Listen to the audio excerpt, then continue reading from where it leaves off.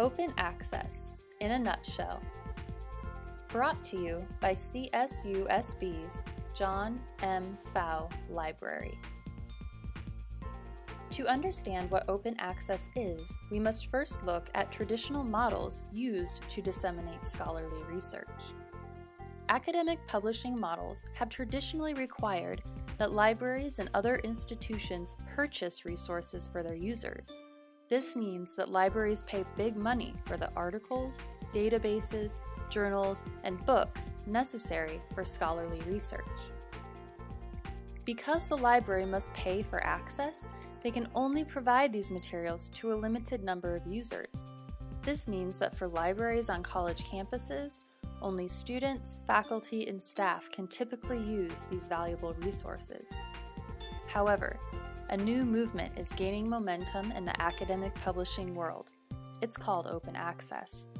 The open access model aims to allow anyone access to the information they need. Thus, people don't have to be affiliated with a university or college to use valuable research materials.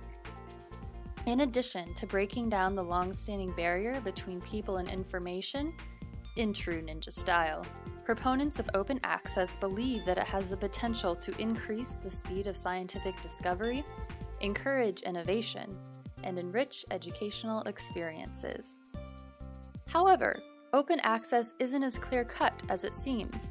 Currently, publishers use a variety of models that can affect a resource's level of openness in a number of areas, including readership, reuse, copyright, and more.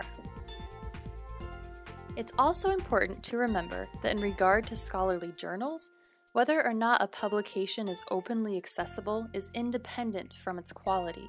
Just like closed journals, open access journals can be peer-reviewed and have varying levels of impact and prestige.